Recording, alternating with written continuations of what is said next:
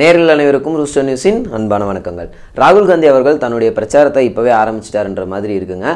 அப்படி அவர் வெளியிட்ட கருத்து என்ன அப்படின்றது தான் இந்த வீடியோவில் நம்ம பார்க்க போகிறோம்.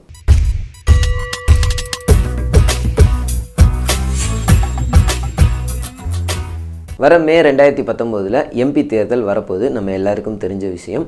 கடந்த 5 வருஷமாக ஒரு ஆட்சி நடந்துகிட்டு இருக்கு. அதில் நம்ம என்னெல்லாம் பாடுபட்டோம் அப்படின்றது அவங்களுக்கே நல்லா தெரியும். இப்போ தேர்தல் வரப்போகுது இல்லையா, அதுக்காக பல பிரச்சார வேலைகள்லாம் அங்கே மேஜராக இருக்கக்கூடிய பிஜேபி காங்கிரஸ் ரெண்டுமே ஆரம்பிச்சிட்டாங்கன்னே சொல்லலாம். அப்படி கடந்த திங்கட்கிழமை ஜனவரி 28ஆம் தேதி ராய்ப்பூரில் நடந்த ஒரு மீட்டிங்கில் ராகுல் காந்தி அவர்கள் பேசியிருக்காரு. அப்போ அவர் என்ன சொல்லியிருக்காருன்னா, இந்த முறை தேர்தலில் நாங்கள் ஜெயிச்சோன்னா கண்டிப்பாக இந்தியா முழுவதும் புவர் பீப்புள் ஏழை மக்கள் எல்லாருக்குமே மினிமம் கேரண்டீடு இன்கம் குறைந்தபட்ச சம்பளம் கண்டிப்பாக நாங்கள் கொடுப்போம் அப்படின்ற கருத்தை வெளியிட்டிருக்காருங்க. மேலும் அவர் சொல்லும்போது இது ஒரு வரலாற்று நிகழ்வாக இருக்கும். இதுவரைக்கும் எந்த ஒரு நாடுமே இந்த மாதிரியான ஒரு திட்டத்தை பின்பற்றவே கிடையாது. இதனால இந்தியாவில் இருக்கக்கூடிய ஏழை மக்களின் பசி கண்டிப்பாக போக்கப்படும் சொல்லியிருக்காரு. அவங்களுடைய துயர் நீக்கப்படும் அப்படின்ற கருத்தெல்லாம் வெளியிட்டிருக்காரு. இந்த கருத்தை ஊடகங்கள் யூனிவர்சல் பேசிக் இன்கம் அப்படின்னு ஒரு சில நாடுகளில் இருக்கக்கூடிய அந்த திட்டத்தோட இதை முறைப்படுத்தி இதெல்லாம் வாய்ப்பு இருக்கா இல்லையா அப்படின்னு விவாத பொருளாக்கி பல விவாதங்கள்லாம் நடந்துட்டு இருக்குங்க. ஒரு சிலர் என்ன சொல்றாங்கன்னா, இது ஒரு 6 வழி இருக்கு, அந்த வகையிலலாம் இதை கொண்டு வந்தால் வாய்ப்பு இருக்கு, பண்ண முடியும் அப்படின்னு சொல்றாங்க. ஆனால் இன்னொரு பக்கம் அட ஏன்பா நீங்கள் வேற அப்படிலாம் பண்ணவே முடியாது, மாதம் மாதம் காசு கொடுத்துட்டே இருக்க முடியுமா, யாருக்கு கொடுப்பாங்க, எல்லாருக்குமே கொடுப்பாங்களா, புவர் பீப்புள்னால் யார், அவங்க எப்படி கொண்டு வருவாங்க அப்படின்ற கேள்விலாம் பல வந்திருக்கு. வறுமை கோட்டுக்கு கீழே இருக்கிறவங்களுக்கு கொடுப்பாங்க அப்படின்னு பார்த்தோம்னா நம்ம ஊரில் வறுமை கோட்டுக்கு கீழே ரொம்ப கம்மியாக தான் இருக்காங்க. ஏன்னா நம்ம இந்தியா ரொம்பவே பணக்காரர்கள் அதிகம் இருக்க நாடு இல்லையா. ஆமாம். ஆனால் இங்கே இருக்க நிதர்சனம் என்ன அப்படின்னு பார்த்தீங்கன்னா, இந்த வறுமை கோடை எப்படி வச்சுருக்காங்கன்னா, ₹1 100 வரைக்கும் ஒரு 100 பேர் சம்பாதிக்கிறாங்கன்னா நம்மளோட வறுமை கோடு அளவு ₹10 கீழே இருக்கவங்க மட்டும்தான் வறுமை கோட்டுக்கு கீழ், ₹10 மேலே இருக்கிறவங்கலாம் வறுமை கோட்டுக்கு மேலே அப்படின்ற மாதிரி அந்த வறுமை கோட்டோட கோடு இருக்கு இல்லையா, அந்த கோடை மட்டும் கொஞ்சம் கீழே போய் வச்சுட்டாங்க. அப்படி தான் நம்ம இந்தியாவில் ஃபாலோ பண்ணிகிட்டு இருக்காங்க.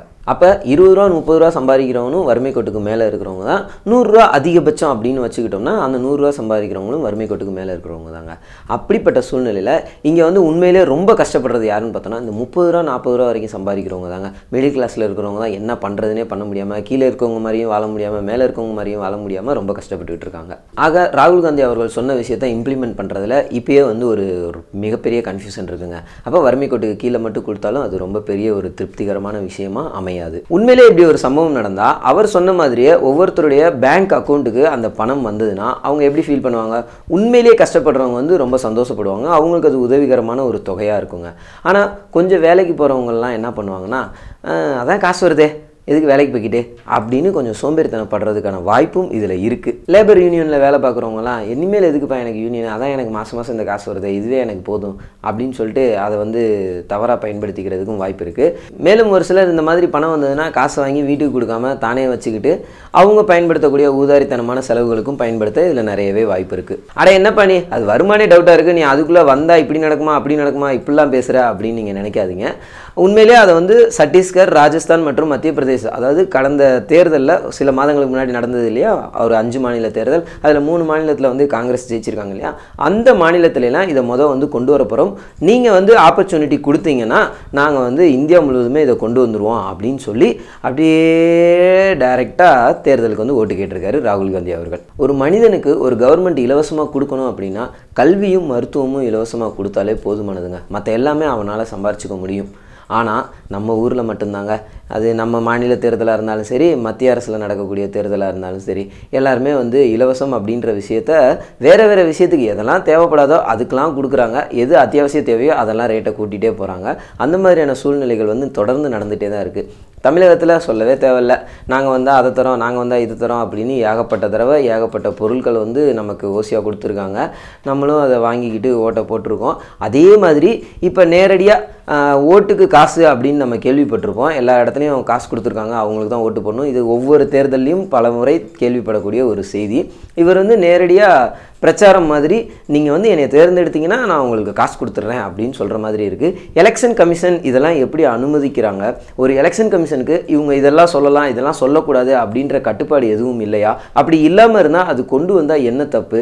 ஒவ்வொரு முறையும் ஒரு தேர்தல்லையும் அரசியல்வாதிகள் இந்த மாதிரி விஷயங்களை மட்டும்தான் ஃபாலோ பண்ணணும், மேலே இதை தவிர்த்து இலவசமாக கொடுக்குறோம் அப்படின்ற ஆசையை காமிக்கக்கூடாதுன்ற முக்கிய கட்டுப்பாடை கொண்டு வந்தாங்கன்னா ரொம்பவே நல்லாயிருக்குங்க. இன்னொரு முக்கியமான விஷயம், கடந்த 5 வருஷத்துக்கு முன்னாடி நம்ம எல்லாருமே ஒருத்தருக்கு ஓட்டு போட்டு இப்போ பிரதமராக்கி உட்கார வச்சுருக்கோம் இல்லையா, அவர் வந்தோடனே என்னெல்லாம் பண்ணார் அப்படின்றது நம்ம எல்லாருக்குமே தெரியும். திரும்ப திரும்ப சொல்லி உங்களை போர் அடிக்க விரும்பல.